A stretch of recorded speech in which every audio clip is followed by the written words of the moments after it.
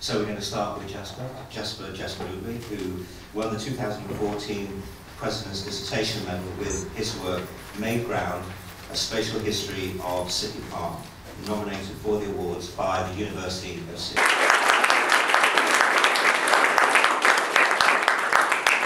Hello everyone, and thank you for coming. Thanks also to the panel for giving me this opportunity to present to you. And of course, congratulations to Sheila and John for the medal and for last night's terrific presentation. So, without further ado, the dissertation that I'm presenting to you today is, in the broadest sense, an investigation of the cultural and historical landscape of Australia. As its name suggests, it focuses on Sydney Park, one of Sydney's largest parks, located in the inner city suburb of St Peters, and one that in its current state forms a unique urban threshold, occupying a zone of increasing gentrification as well as continuing industrialisation. Because it is separated from surrounding residential zones by major arterial roads, it has often been appropriated as a place of many different and uninhibited uses. Unofficial street parties, bicycle races, exhibitions, as a beat, as a rumoured elephant burial ground, and as a homeless shelter, among others.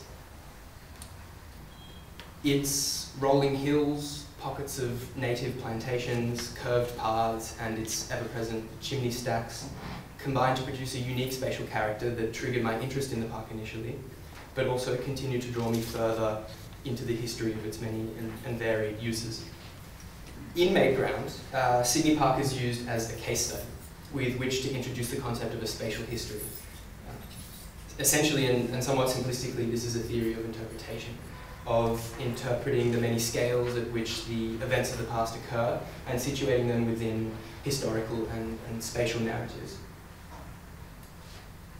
Made Ground is composed of 6 essays that collectively discuss a series of practices, tools and beliefs in the historical production of Australia's physical and social space.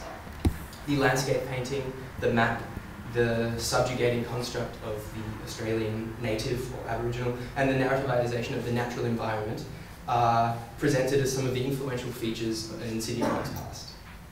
The dissertation demonstrates that the park's past is replete with narratives of individual intentionalities, expropriations, tacit patterns of renewal and decay, and manifestations of power in a specific place. These are its spatial history.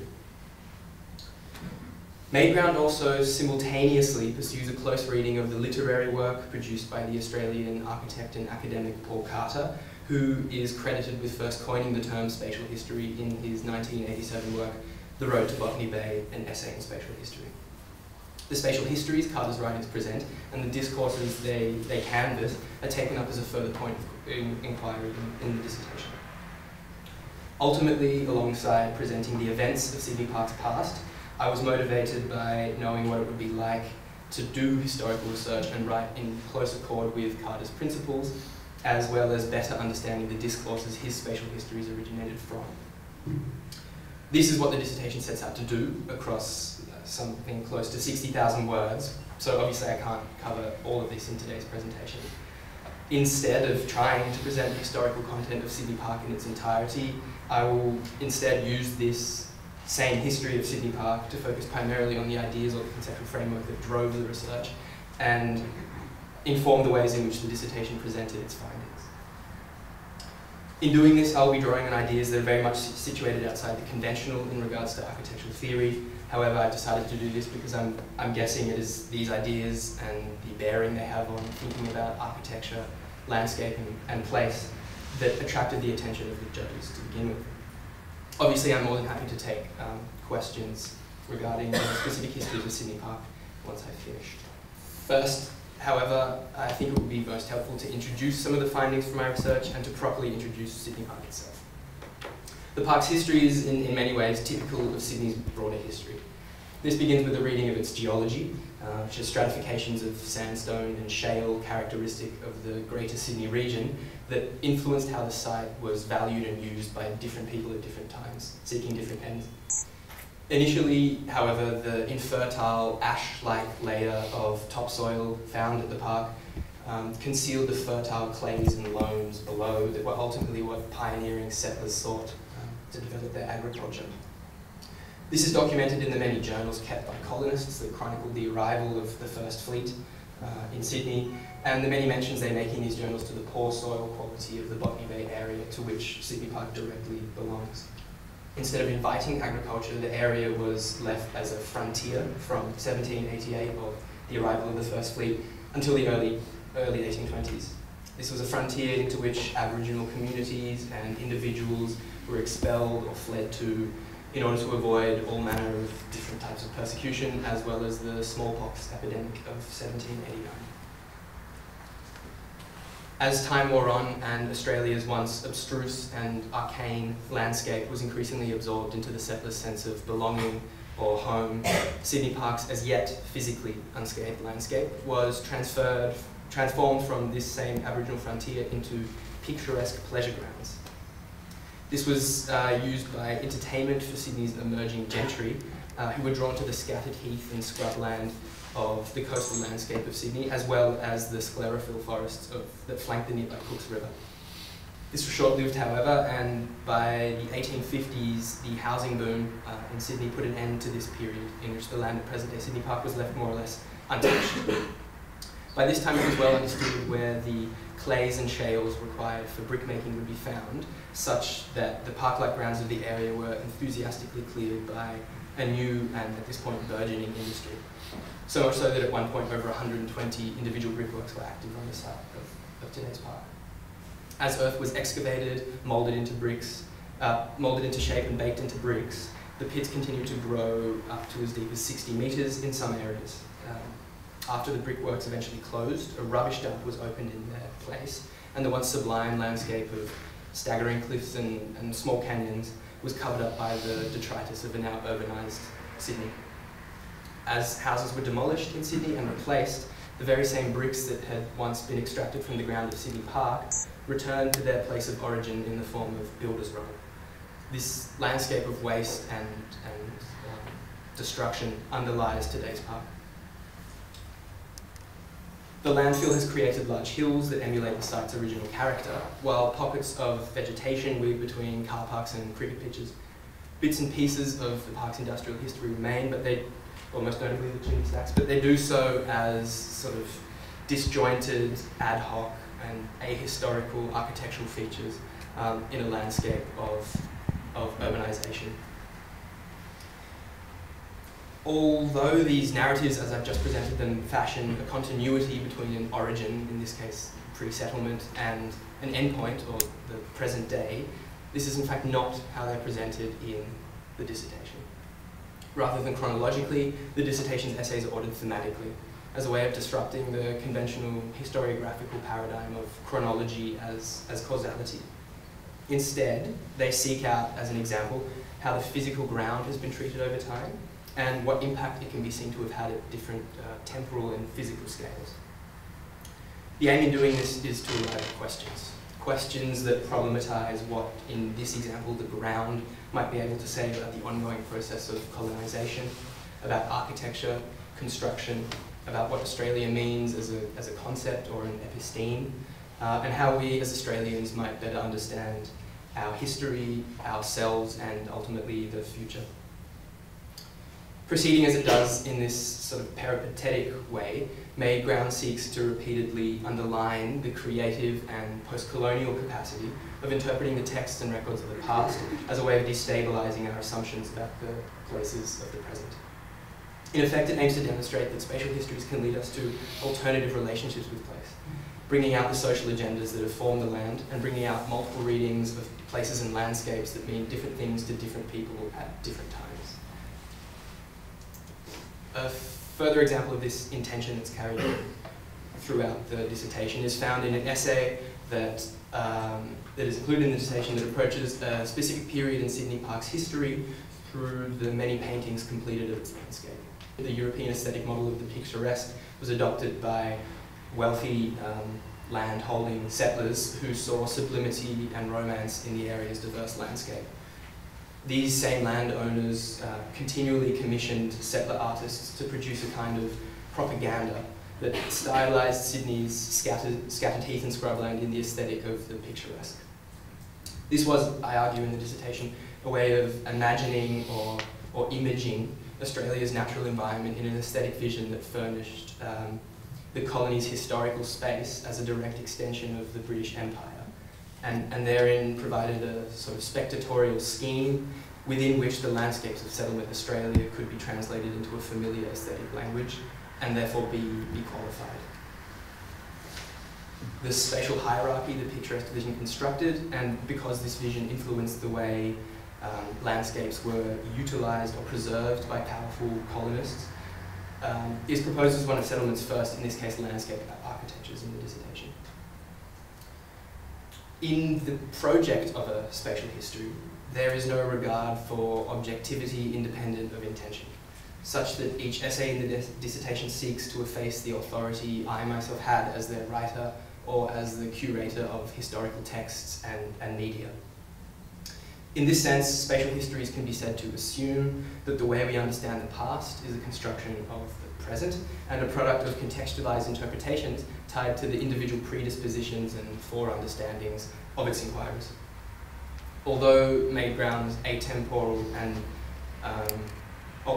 approach to telling or retelling stories about the past may seem obtuse or somehow problematic to some, the dissertation is structured so that each essay feeds into the next, as I've mentioned, thematically, unfolding and unfurling across different scales of time and across the many competing psychogeographies of Australian spatiality. Historical narratives such as those I have introduced can be extracted from the dissertation's spatial narratives, or spatial histories. However, these narratives are ultimately secondary. What is primary is using spatiality as a way of deriving meaning and using history as a tool for inquiry, as a generator of further open-ended and future-oriented questions. This is what I propose as the means by which spatial histories can contribute to historical, sociological, and architectural discourses. My account of spatial history's conceptual framework has so far focused predominantly on how it rethinks the capacity of historiography, of researching and making inquiries into the past as a way of constructing and knowing a historicised reality. However, this account has not or does not adequately convey how historiography relates to spatiality in the project of a spatial history. This link is made most clearly by Paul Carter. In his texts, and therefore by inference also in my dissertation, Maid-Brown, the study of spatiality advances with the belief that the absolute space of the ruler, the map, or the 3D model can only ever be an abstraction. So even if it is a theoretical possibility, upon the moment it is met with experience, it becomes relativized social and historical space. In The Road to Botany Bay, Carter writes, "The discoverers, the explorers, and settlers were making spatial history. They were choosing directions, applying names, imagining goals, inhabiting the country. What is evoked here are the spatial forms and fantasies through which a culture declares its presence. It is spatiality as a form of writing, as a form of history." In contrast to spatial historical inquiry, architectural site analysis operates, as it has been described to me during my design education, like a biopsy. That is primarily concerned with material evidence and, more importantly, with the belief that the truth, the facts, and their meaning exist independently of the processes that seek to reveal them. In this sense, the architectural site, and further still, space itself, is treated as an operative plane. The various types of spatial information that these analyses produce, maps with names like nodes, circulation, desire lines, are strung together as a layer of information that is draped over the site itself, used by architects to conceptualize and plan, but also to legitimize and validate their design strategies. As Paul Carter would declare, any design the land might have on us, any indication that the land writes back through arabesques of self-organization, finds no place in the orthography of planning.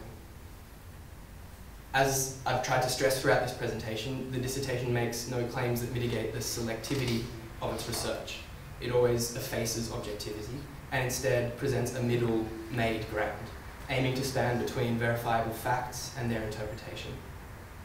This is done in order to first reveal what is otherwise dismissed as anecdotal or superfluous information about a place, and thereafter to explore the meaningful and poetic, yet often tacit impressions everyday places such as Sydney Park can be found to harbour. This is never intended as an exercise in anachronism, but instead, always as a practice oriented towards teasing out meaning and questioning our decisions and beliefs as we continue to move forward. In Dark Writing, Carter similarly suggests we proceed without memory, as if the spaces we inhabit are a tabula rasa that we can choose to inscribe as we wish. The human, environmental, and spiritual costs of this collective forgetfulness are everywhere to be seen. It is an urgent ethical responsibility to learn that we walk in the tracks of others, and having learned this, to regroove these traces creatively and differently. Without this power of creative recollection, we are doomed to repeat the same steps with the same destructive consequences. At the very end of the introduction to Made Ground, I pose the question of how we might understand the places into which we build the architectures of our future. Made Ground's contribution towards answering this question takes up these same incitations made by Carter in Dark Writing of learning to negotiate the meanings of marks made by the lives of the past. In its essays, Sydney Park is shown to exist at varying scales simultaneously. In the images and imaginations of an emerging nation, the maps drafted by its administrators, the narratives upheld by its indigenous custodians, the multiple disturbances of its geological profiles, and the lives lived either in enjoyment of or exile from its landscape. Collectively, these essays can be understood to make the argument that the landscapes we inhabit are not historical artifacts, but open-ended processes in which we actively participate. Even if empty or in a so-called state of nature, the architect's peremptory image of the figure ground is never a lonely interval between objects. It is always an informative, generative matrix made by the intentions, actions, musings, and dreamings of people. To treat the architectural site as an interpretive network of narratives that, whether fragmented or reified, provides a texture in which to build, means design is able to contextualize itself imaginatively, openly, and meaningfully. It is therefore not possible to answer the question that asks how we might understand the places into which we build our futures, at least not without realizing that in order for them to be understood, we have to rewrite them to begin with. Thanks.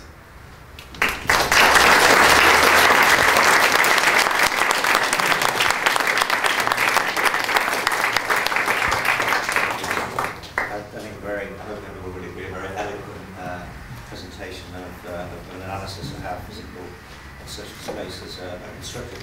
Can I turn to Sheila or John? Have you got any comments or questions you'd like to put to Jasper?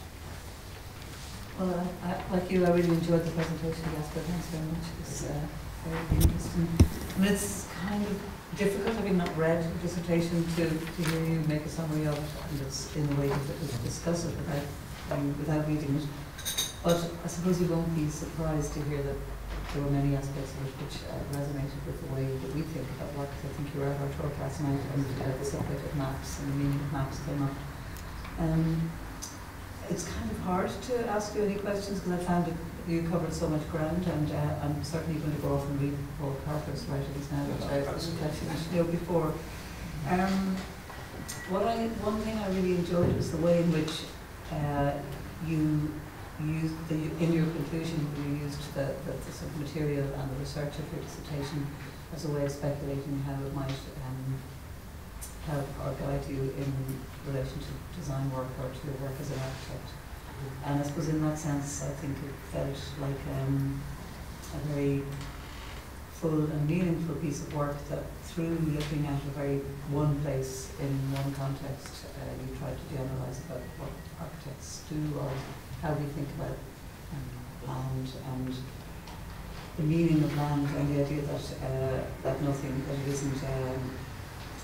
is finite or fixed as a historical artifact, but that it's open and old, and also that a map is never objective, that somebody's always trying to make a point through something. I really have a question. Alexander, can I turn to you, because obviously, as chair, you will have read it. You're Yep. far more familiar with the work than the That's panel. right. Maybe you could just summarise what it was about this dissertation, that made it the winning submission. I mean, I think there are several levels to it, and I would absolutely agree with Sheila's reading. I think it's very obvious that it has a really profound resonance with a lot of good architecture that's happening at the moment without at all being prescriptive, actually, and opening up a very different, sort of more careful and sustained way of thinking about place. But on a more prosaic, I suppose, level, it was an extraordinary accomplishment. I've been reading dissertations at this level for 5 years now as a member of the panel and then as chair, and I have to say the scope of it, its size and the depth of the analysis, as well as the quality of the writing, were quite extraordinary. I really, none of us expected this kind of thing at the level of, let's say, part 2 or equivalent qualification. So that was that. But I do have a little question for Jasper, and I wonder if this is not too sort of difficult to answer very quickly, because in some ways it lies at the heart of what you did. Clearly this isn't about some kind of comprehensive or encyclopedic or analysis, I understand that very well. But I have been intrigued by your choice of the themes for the essays, the little sort of mini case studies within the case study. And although if someone put the question to me, I could speculate why you might have chosen them. They have very clear complementarities and juxtapositions. But I wonder if you could say a little bit more about that and how interchangeable with others along those lines might they be, and what might that mean about the nature of this kind of analysis? Sure. It's an interesting question. I think actually something that I never mentioned in the dissertation, I never mentioned apart from to my supervisor, with whom I decided that I should do this, is I never actually went to the park. I never went there. I never walked through it. I never stood on its hills. I never walked through its forests. I only ever approached the park through the documents that existed of it. It's just an experiment. How far can you get through the material that documents a place? Turns out you can get pretty far. And that is sort of what ordered the essays. The maps were very important. Journals were extremely important. Journals were always kept by people, obviously, so personalities were very important. Paintings were very important.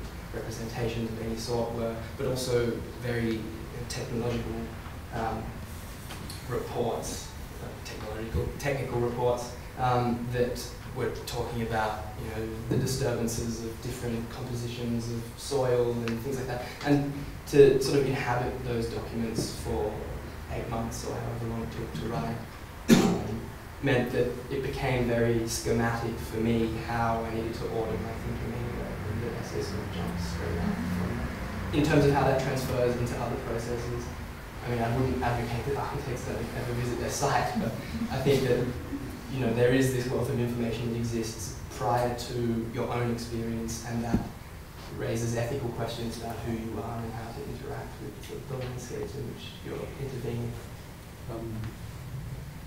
That answers one of my questions, because I had this beautiful feeling during your talk that I didn't really know anything about the park that you were describing. In fact, even as you described it, we didn't learn any more about it, except that it kept changing into whatever you chose to call it, a brickwork. So, and then what I was really, the landscape I felt I really was, it was a kind of theoretical landscape that you were setting out, and the landscape beautifully described.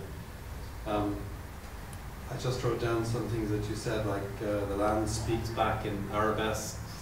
And then having you reveal, I mean, it was very honest of you to reveal you hadn't been to the site ever. But my question was, because you said that we understand the past from the spectator's point of view from the present. And I've never been to Australia. I don't even know if this place really exists. We happen to be going to Australia next week, so we can check it out. But this man Carter, we walk in the tracks of others. Did you also make him up? Maybe to a large degree. Because if you did or if you didn't, it doesn't really matter, because you he's the same as the park in the sense that he's the ground on which you stand, and we don't need to. I was wondering, was there a second confession? That there is no Paul Carter? Yeah, I wish there were a second confession. I think what he allowed me though was a sort of legitimization of the way I wanted to write about landscape and place and Australia and architecture anyway. You know, he's footnoted, he's referenced, he exists in libraries, I don't. And to throw him throughout my dissertation meant that it was given an authority or whatever that then meant I could just go and do my thing. And I think in that sense maybe he doesn't really exist, he's just sort of my get out of jail free card. I think since the whole thing always, ever, is a fiction anyway, if you know what I mean, like the whole of our life is something we're telling ourselves. He would have been better placed maybe about 100 years ago. The fact that he may still be living is a threat to your dissertation. It is. Yeah. It's dark writing. David, have you got any further to add? I think it's a really interesting starting point that you invert this usual critique of the city by concentrating on the holes in it, which essentially parks are to some degree, and you characterise it, I think, later as a landscape of waste, which I thought was a great phrase. The struggle that students generally have with extended writing is actually imposing a structure on it which is coherent and which can give them enough energy to get to the end. So I think you saw the dissertation essentially as a piece of spatial design, but over and above any of that, actually it's an attempt to give meaning. And with so much so-called architecture simply thrown up without meaning, it's incredibly encouraging that graduates coming out of schools extraordinarily preoccupied with meaning. So I completely congratulate you on that. I think it's a beautifully put together piece of work. And you bring out all these things about the essential artifice of so-called natural landscapes, whether they're actually the rural, agrarian landscape or the urban civic space. It's a great point. I guess my question is, if there was a sequel to this, and maybe you have to rewrite the whole thing once you visited the park, if it exists, as John rightly points out. Can this multivalent approach be applied to interrogating built environment rather than, if you like, unbuilt and managed land environments? I think definitely, my hope would be that it can. I think that maybe it's not that something's lost, but there's an additional sort of pretext to the dissertation, which is being an Australian, your relationship to land is always problematic. The land is at least always expropriated in some way. And in the dissertation to sort of set out the way in which that occurred through very discrete events, through the sort of indoctrinated power of documentation of various types and so forth, was, I think, fascinating for me to see how it operates, how land was taken away from Aboriginal Australians in a very sort of calm and clinical fashion.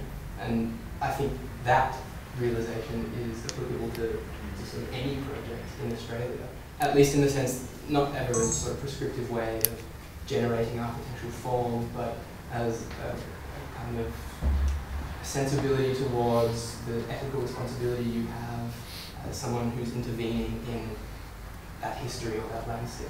You're continuing, you're framing it, you're choosing to speak about it in a certain way, and in so doing, you're stabilizing the ground as something meaningful in the present and into the future. And I think that's an ethic that I think could be applied by any architect to any project, probably outside the context of Australia as well.